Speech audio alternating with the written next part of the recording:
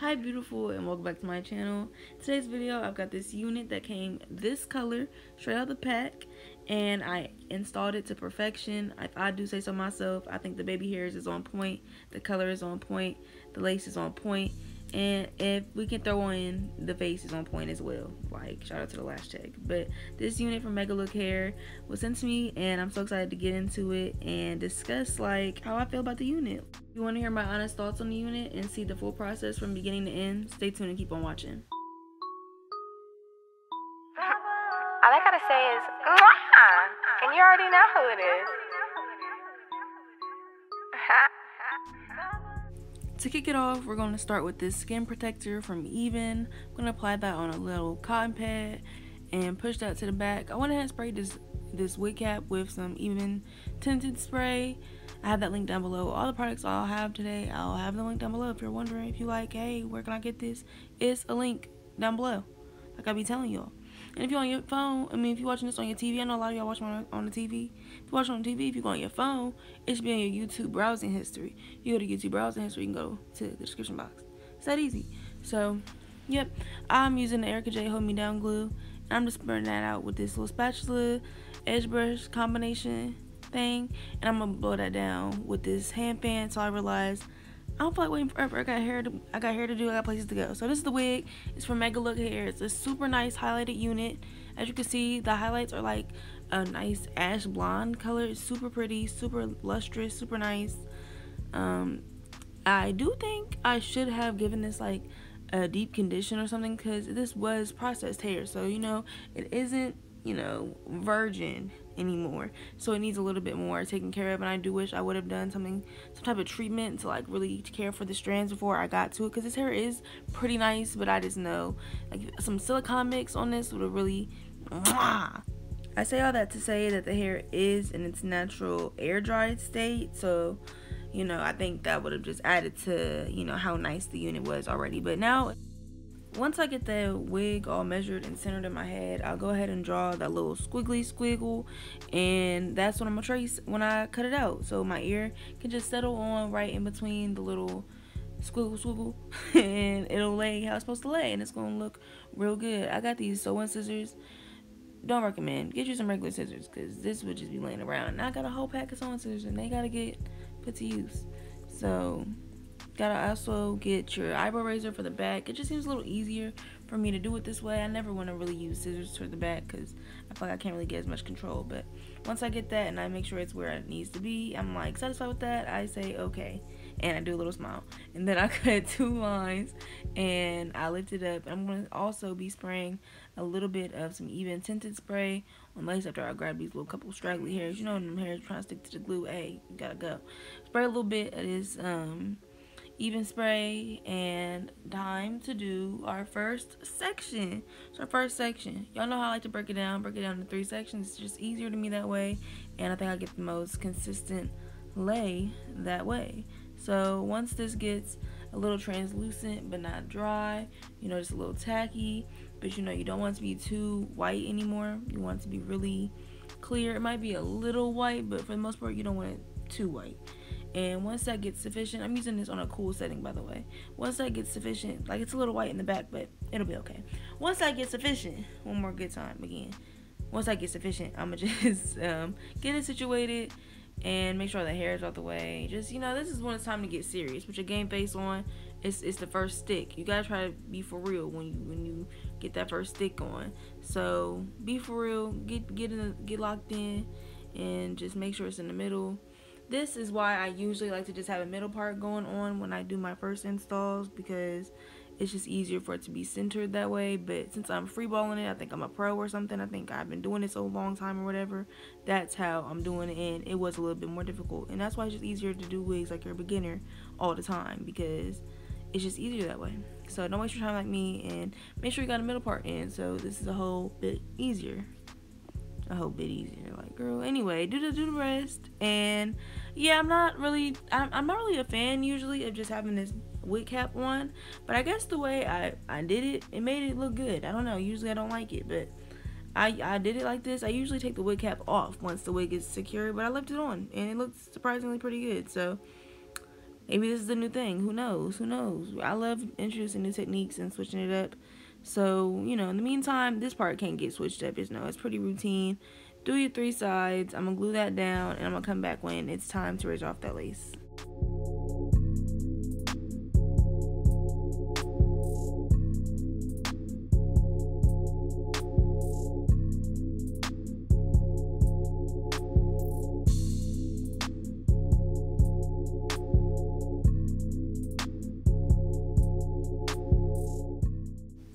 Then finally, gotta repeat that step on the remaining side. Stick that down and we can apply that elastic band.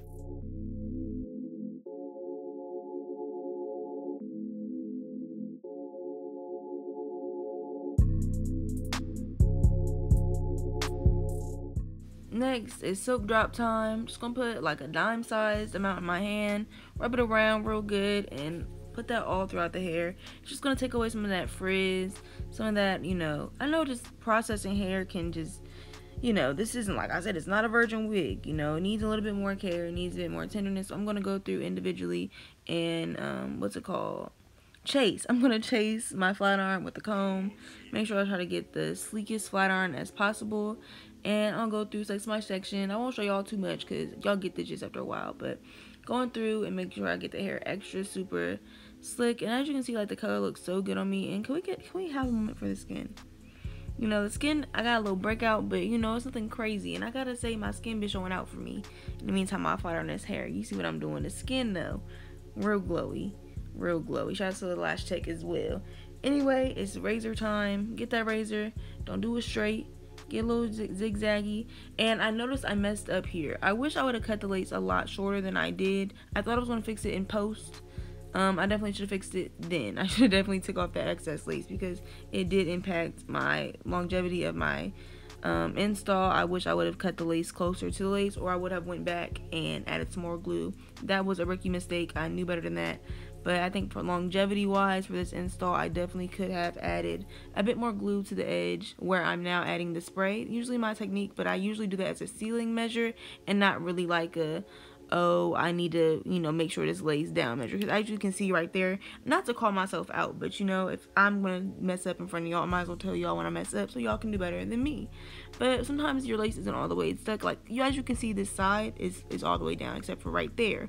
Right there at that last little ear tab is where I should have added more glue. But instead, I added this spray, and that was kind of just a little bit lazy on my part because, you know, a bitch like me is always recording when I gotta go, and that's unfortunate because I should have just added more glue instead, and that would have just ensured a longer install. But, you know, all in all, it's going to be okay. I'm going to be looking real sexy, fine, hot at the end of this.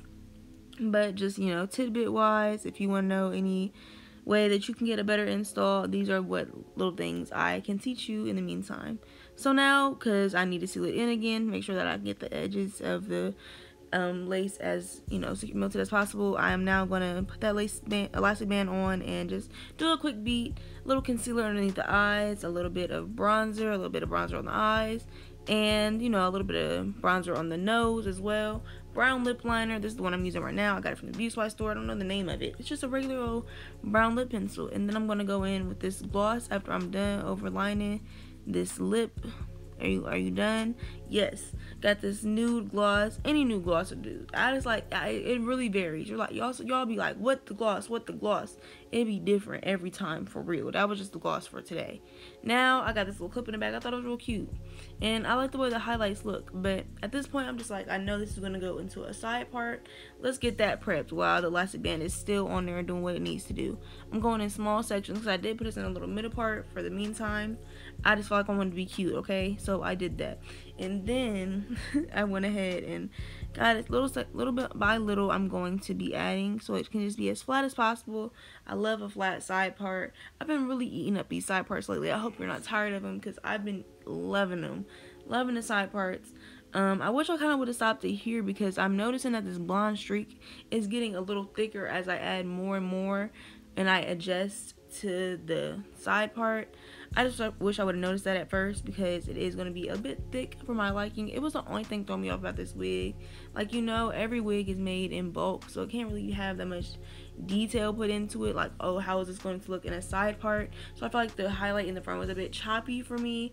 But other than that, I really did enjoy it. And I don't think that's something that you can't fix as well. Like, some wigs, you know, of course you have to bleach the knots and pluck them. I feel like the only thing you have to do if you weren't a fan of how this was, and like something that I could do, is add just another highlight right next to the bigger, chunkier highlight right there in the back, so it could just look a little bit better. I don't think that'd be a hard fix to do as well. So that's just my honest opinion. You know, I'm here to give y'all the real tea, and you know, let's move forward now that I done told y'all how I felt.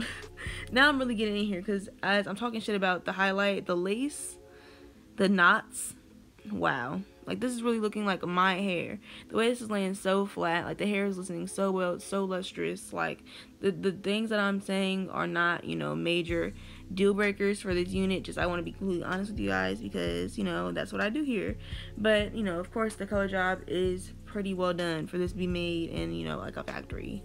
So now it's baby hair time. As you can see, I've got my little baby hair that I'm doing. I'm thinking this is enough, but ultimately I am going to realize that I need to add more hair, and that's what I'm going to do. But in the meantime, I'm going to act like this is what I'm supposed to be doing, and I'm going to, you know, not straightly cut this off at a like angle and give it a spray with some Sebastian Shaper Plus.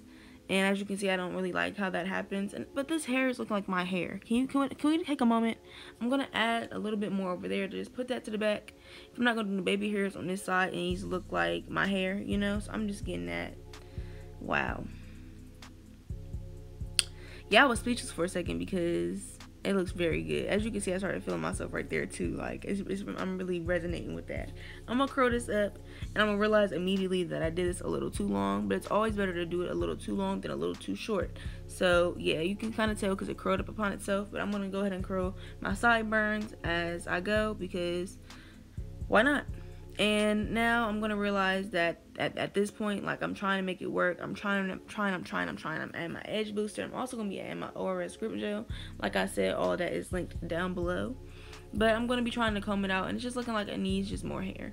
So I'm gonna realize that at some point, and I am gonna be adding it. But at first, I'm gonna add this ORS to try to make it work a little bit better. But I'm gonna realize that I need more hair soon. So here's me figuring that out. You know, baby hairs are supposed to be how you want them. If they're not looking how you want them, if you want to spend 10 minutes doing them like I do, you have the right. So after I add some more hair, as you can see here, it looked a lot better. So combing that in, I wanted it to look like, you know, it was all blending together, but I wanted that front to still be soft and wispy while it still looked structured in the back. So that was the vibe. I'm realizing that this now needs to be curled again, and that's okay, because I'm gonna do it. It's nothing to recurl it. It's nothing.